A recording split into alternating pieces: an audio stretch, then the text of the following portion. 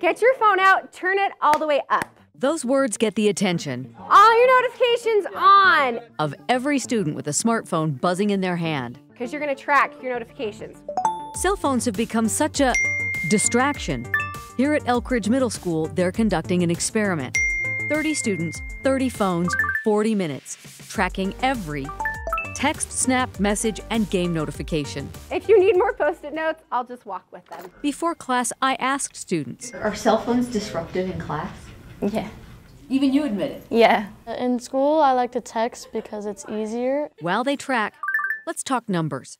Research shows the average teen checks their phone every 15 minutes. As you might expect, teenagers will tell you, oh, what's the big deal? It just takes a second.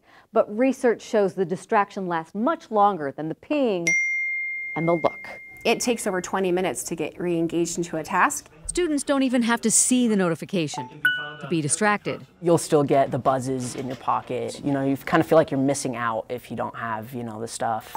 Fear of missing out. They are afraid if they're not there hooked up all the time, they're going to miss out on something important. He says phones aren't just a source of distraction, they create anxiety. Even watching those little bubbles go on the iPhone back and forth and waiting for someone to respond can create a lot of anxiety. To demonstrate this, researchers hooked up students to electrodes. Where we clip on 2 little clips, one on each finger, that measure heart rate and galvanic skin response, which is just how much your skin sweats. They told students to watch a video while their phones were moved out of reach.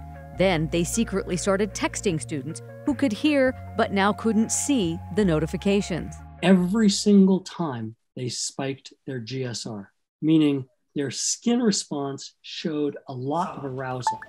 Back in class, And if you get a new one, go at it. time to tally the texts. Oh, we have one more. Oh, how many? 3, 4. Eventually, they stopped at 485 text messages. For social media, 122. No, add. I can just add to it. Make that 123. For a grand total, 662 notifications, one every few seconds of this 40-minute class. So what just happened in there? That was crazy. I knew they were going to get a lot of notifications. I didn't know they were going to get over 500. While surprised, she says it explains why she can no longer cover her long-time class curriculum. Something we easily could have gotten done in 20 minutes, years ago, is now taking so much longer. Probably I get less work done in class, and then I have to do more homework and stuff. It's really hard to focus on other things. Too many texts impacts concentration, education, and mental health. Yes, the writing is on the wall, so to speak. Now, what to do? An analysis in Education Week found more than 30 U.S. districts or schools enacted some sort of cell phone restriction. Just last month, 2 high schools in Missouri banned cell phones and smartwatches. But that's the exact opposite solution our researcher recommends. What I tell parents is, please do not take the phone away from your kid. Well, that's just going to cause major anxiety. Dr. Rosen suggests helping kids retrain their ability to focus, starting with 15-minute increments, followed by a 1-minute text check, then work on expanding.